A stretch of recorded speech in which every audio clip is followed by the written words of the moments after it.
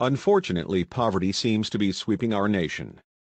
The unemployment rates have recently been at all-time highs and debt is just getting larger and larger.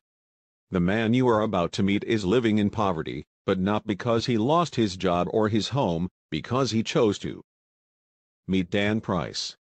He is around 50 years old. 20 years ago he had a wife, a job, and 2 kids. Price read Pain Hollow, a 1974 book about author Harlan Hubbard's rejection of modernity and his primitive home on the shore of the Ohio River. Price's marriage dissolved, and the whole family moved to Oregon. Price opted to move alone into a tiny cabin in the woods, then a flop house, then a teepee, and finally into an underground hobbit hole on a horse pasture near a river, where he still lives. With his 1 spoon, 1 fork and 1 knife, Price prepares very simple meals. He adds oats, nuts and grains to whatever cereals are on sale, and since he doesn't have a refrigerator where he can store milk, he pours water on his cereal.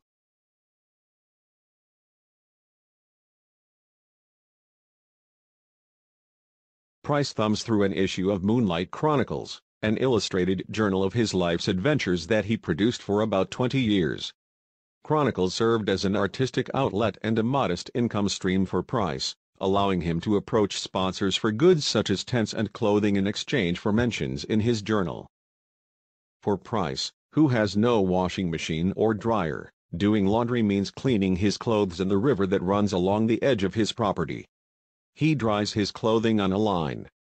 What happens when you get richer and richer is you dream of making a paradise for yourself, he said. What I have here is what rich people have. He removes 1 cottonwood each autumn, replacing those trees with evergreens which he says tend not to drop large limbs during storms. Price leases the property for $100 per year.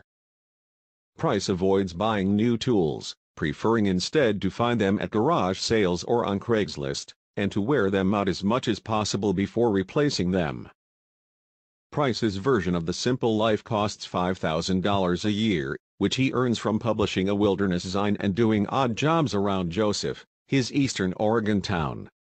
I like being able to do what I want to do, said Price. I don't believe in houses or mortgages.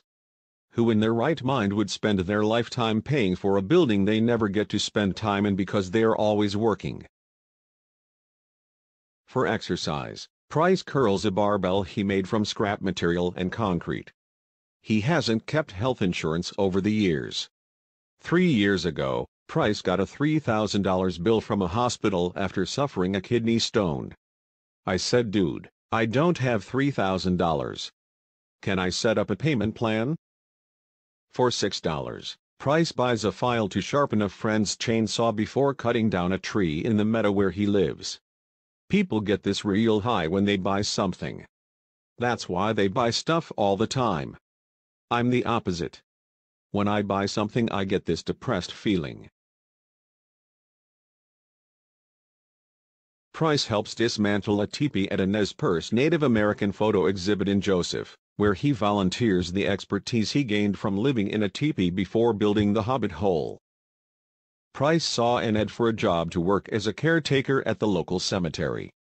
It was like a revelation. Caretaker, there's something so cool about that word.